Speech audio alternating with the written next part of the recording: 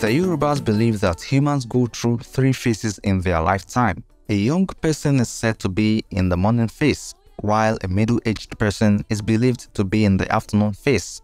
The last phase is the evening phase, which elderly people belong to.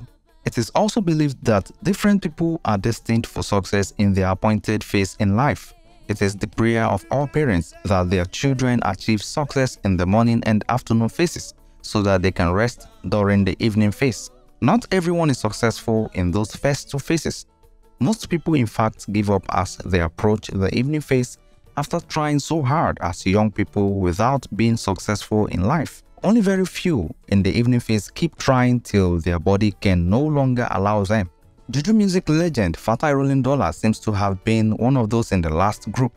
Although he was a little successful as a young person, but it wasn't until his 70s that he achieved great success. He started his music career in the early 50s and even mentored Chief Commander Ebenezer Obey and the late Orlando Owo. He recorded a lot of singles back then but didn't achieve the level of success he achieved with One Keresi Number One, which was released in the mid-2000s.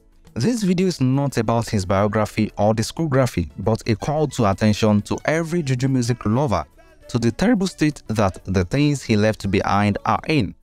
What you're seeing here is where Rolling Dollar was buried, and the house in the background is the house he was building before he became late. The house is occupied by his second wife and children. I had the opportunity to interview the woman and she said a lot about the sorry state of things. Please like the video as you watch this interview, and please remember to share the video so that others can find this video, and that will help the channel to keep growing.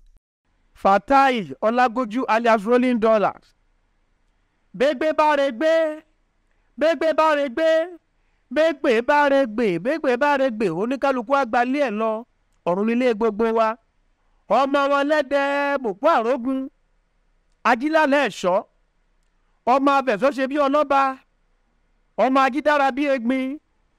Ọmọ tìmì àgbálẹ̀ àgbàjá. Arágúnrú wọlé ẹdẹ, ọmọ ìlú tó gun òkórí. Kì í rẹ́ni dẹ̀dẹ̀. Dẹ̀dẹ̀ kámọ́lẹ̀ dẹ́dẹ̀ lábẹ́ ọba wa lámíníga gbẹ̀rẹ́dìdí ọ̀pẹ ọgọ́gọ́ láàrin rà ẹni báyìí méjì ló sòjóró ẹdẹ mọ̀pọ̀ àrógun ó di gbére ó dìgbà ó tún dojú àlá ire o. Orúkọ mi ni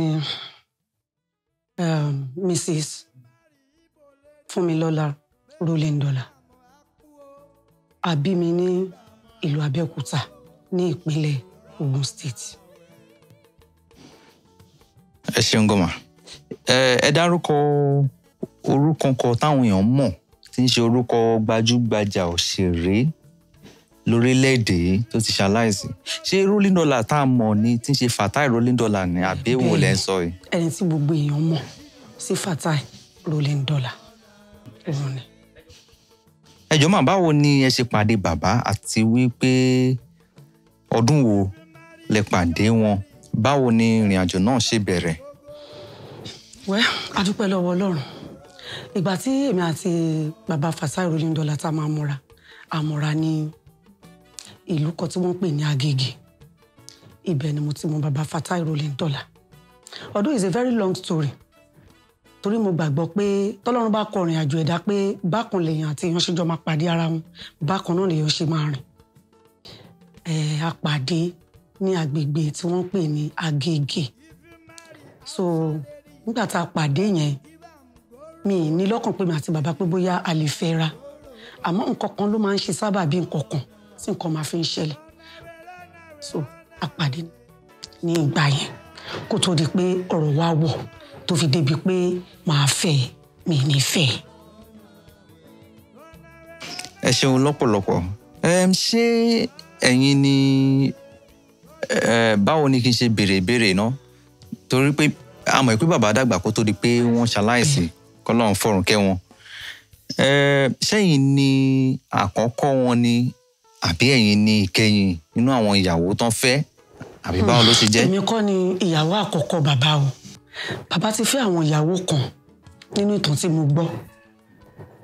àmọ́ nígbà tí èmi àti wọn fẹ́ fẹ́ra wọ́n níyàwó nílé nígbà náà so èmi ni mo jẹ́ ìyàwó àfẹ́gbẹ́ yẹn kó tó di pé ó jáde láyé.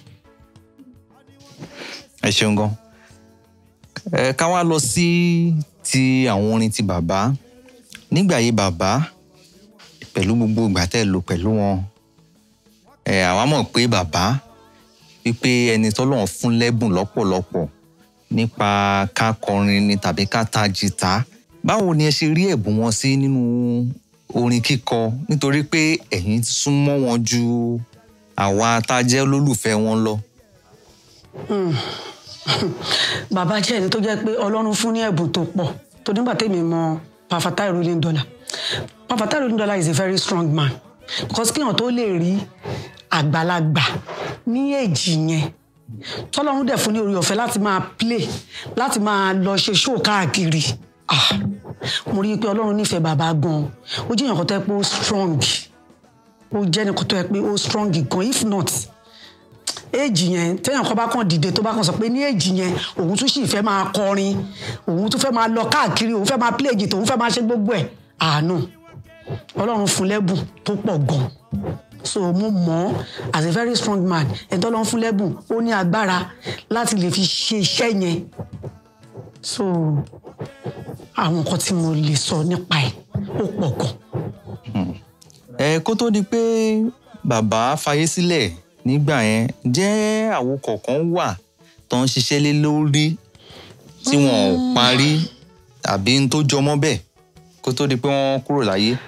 Already lè nà bàbá jẹ́ nìkan tó yẹ pé nínú music career ẹ̀ ó ní àwọn ọ̀rọ̀ tó máa ń bá mi sọ pẹ̀lú iṣẹ́ orin ẹ̀ ní ìgbà yẹn àmọ́ eléyìí tí mo mọ̀ tó wọ̀n sí mi ni wípé ó bá ọkùnrin kan ṣiṣẹ́ àmọ́ tí wọn ò ní orí ọ̀fẹ́ láti parí iṣẹ́ yẹn kó tó di pé lọ́jọ́ dé guy yẹn ọmọ Ìgbò ni wọ́n pè ní Style because bàbá sọ fún mi ní gbogbo ìgbà tí wọ́n jọ ń ṣiṣẹ́ yẹn kó tó di pé bàbá ní orí ọ̀fẹ́ láti lọ sí Amẹ́ríkà so iṣẹ́ yẹn wọn ò parí ẹ̀ because I could remember nígbà tí dọ́là kú mo ní orí ọ̀fẹ́ láti mọ guy yẹn ní ìjọ́ tí dọ́là kú tán fẹ́ gbé dọ́là wá láti hospital bọ̀bọ́ yẹn bara jẹ́ gan-an ó bara jẹ́ gan lọ́pọ̀lọpọ̀ pé àwọn iṣẹ́ táwọn ń ṣe lọ ó sì kù síbi tó yẹ káwọn parí iṣẹ́ yìí sí mi ìwà lè sọ o bóyá ó ní àjọṣepọ̀ pẹ̀lú olórin mi tó ń bá ṣiṣẹ́ I don't know but eléyìí tó wọ̀n sí èmi ni pé òun àti Style yẹn wọ́n ti ń ṣiṣẹ́ yẹn lọ kó tó di pé ọlọ́jọ́ dé tí kò fi ní orí ọ̀fẹ́ láti parí iṣẹ́ yìí. Ẹ ṣeun. Ẹ jọ̀wọ́ mo fẹ́ béèrè ìbéèrè kan. Ní gbogbo ìgbà tán fi ṣe àwo wọn kéré sí nọ́mbà wọn nígbà yẹn léyìí tó jẹ́ pé àwo tó tún wá gbé orúkọ wọn jáde padà ǹjẹ́ ẹ ti wà pẹ̀lú wọn ní gbogbo ìgbà yẹn? Ìgbà tí nínú ìtàn tí mo gbọ́ lẹ́nu ẹ̀ tó ló sọ ìtàn fún mi lọ́pọ̀lọpọ̀ gan pé orin wọn kéré sí nọ́mbà wa yẹn òun sì kọ́kọ́ kọrí nígbà kan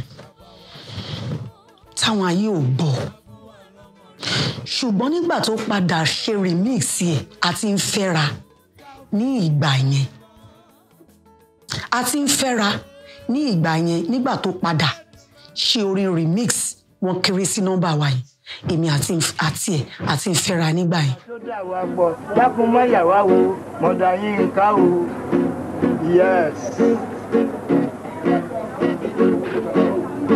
wọlé o jáde màmá.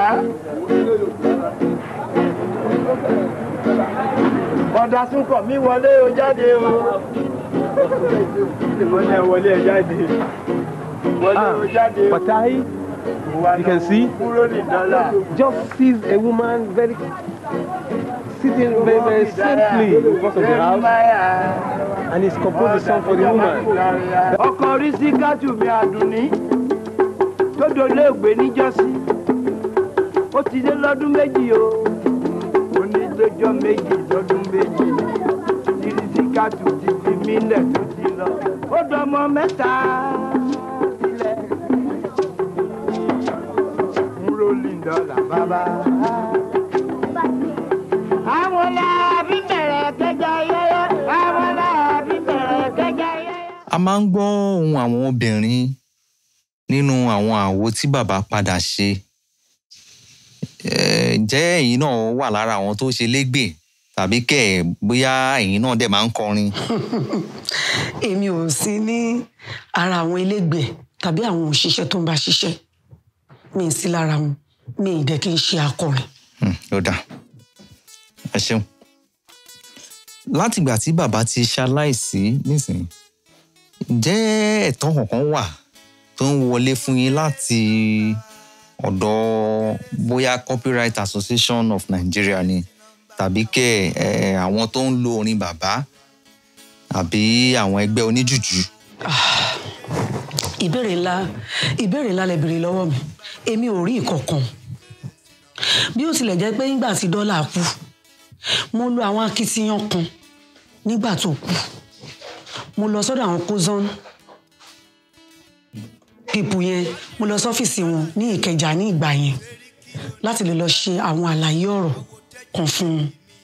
Wọ́n ní kí n máa lọ, àwọn máa get back sí mi. Láti ìgbà yẹn, I am talking about 2013. Láti ìgbà yẹn dé ibi tí mo wà lénìí, mi ò rí nǹkan kan látọ̀dọ̀ ẹnì kankan. Mi ò rí kankan. Nígbà tẹ́ bá wọn sọ̀rọ̀, kí ni àwọn ìlérí tí wọ́n ṣe fún yín? Nǹkan tí mo lọ bá wọn fún nígbà yẹn ni ọ̀rọ̀ lórí bí nǹkan méjì ni mo lọ bá wọn fún.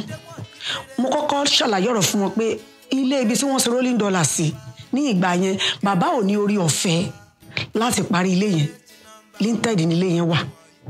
Ìyẹn ilé tá wà nínú èyí. Linted ní ilé yẹn wà ní ìgbà yẹn. So gbogbo ìgbésẹ̀ nígbà yẹn, ìgbìyànjú mi ni pé kí n lọ bá wọn, kí n bẹ̀ wọ́n kán lè bá parí ilé yẹn. Wọ́n náà máa get back sí mi náà lọ sọ. Then mo tún lọ bá wọn lórí ọ̀rọ̀ music career ẹ̀. Bí music career bí ò ṣe ní die down. Táwọn èèyàn tún sì máa gbọ́ ohun ẹ̀. Pẹ̀lú ẹ̀ náà, wọ́n sọ fún mi pé àwọn máa get back sí mi títí dèní. Mi ò rí kankan. You kere, I no go give you £1. You kere, you want one, I no go give you £1.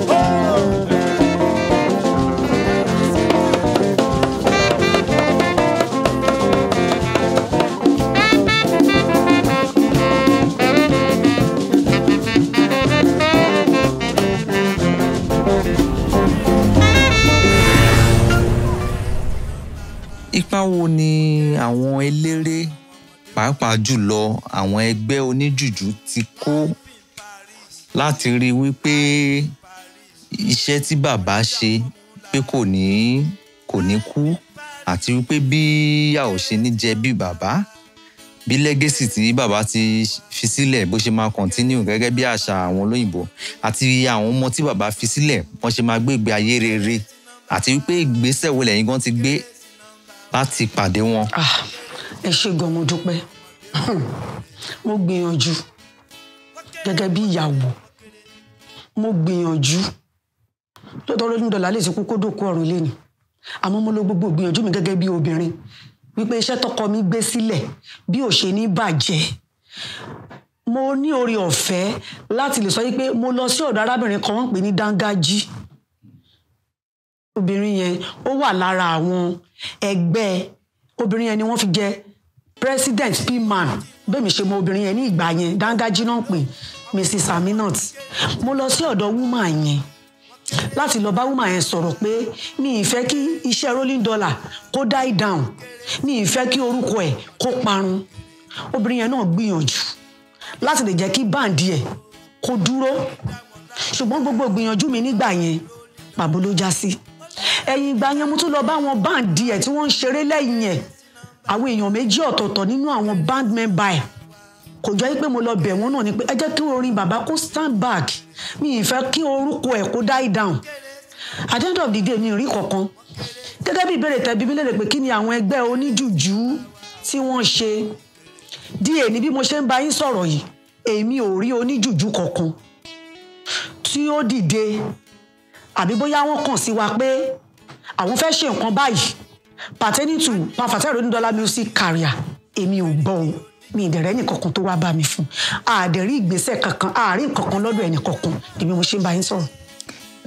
Ipa wo wá ni àwọn ẹbí bàbá àti ẹ̀yin tẹ́ jẹ́ ìyàwó wọn, ẹ̀yin tẹ́ jẹ́ ìyàwó kékeré àti ìyàwó ìyálé yín, ipa wo ni gbogbo yín ti jọ kó?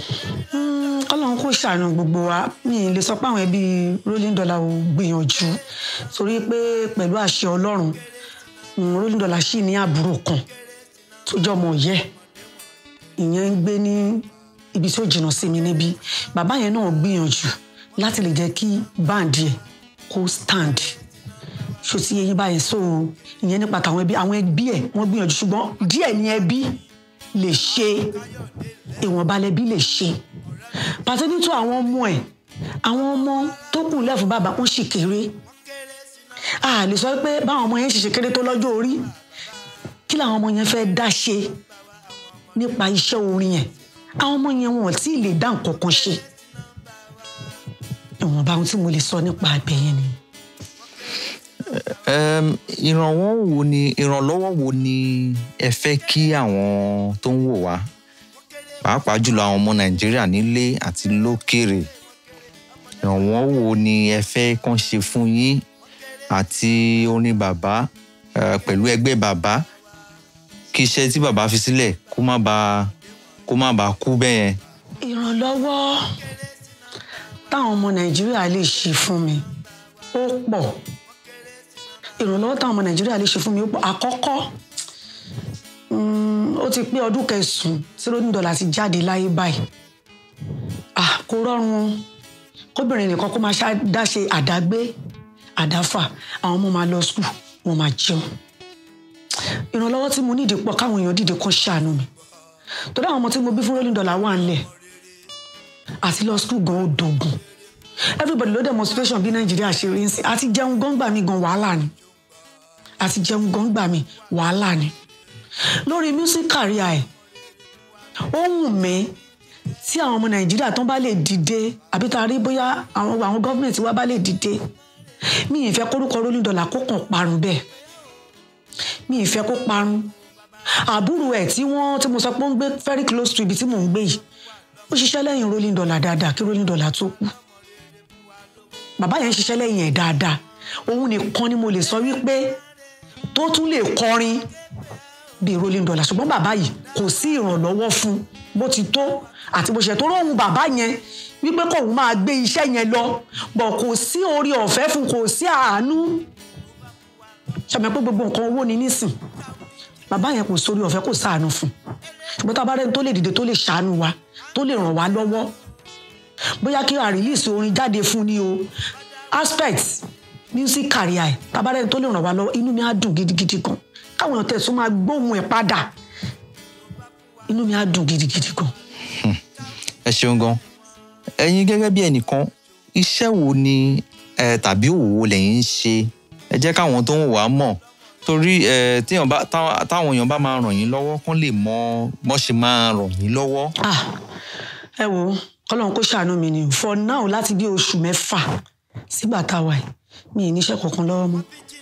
Nítorí ìwọ̀nba iṣẹ́ tí mo ṣe tí mo fi ń tọ́jú àwọn ọmọ, nígbà tí bùkátà ti pọ̀ jù, tí ò sí olùrànlọ́wọ́, tí ò sí aláàánú kankan níbì kan, mi ò ní agbára láti ta ọjà yẹn mọ́.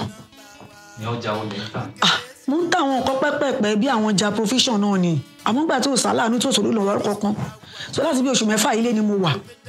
Kò sáláàánú kankan níbì kan, kò ẹwà àti jẹun ó dogun. Mi lè purọ́ fún yín. Àti jẹun ó dogun. Yes sir. Tó bá létí kò gbọ́ sétí ẹ̀ màmá.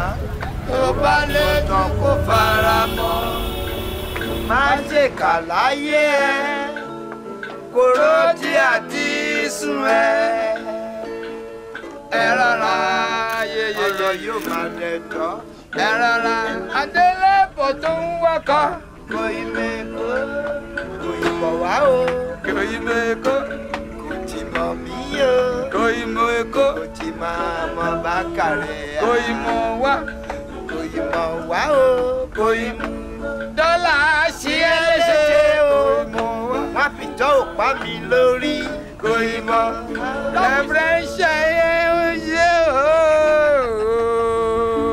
Praise the Lord. Hallelujah.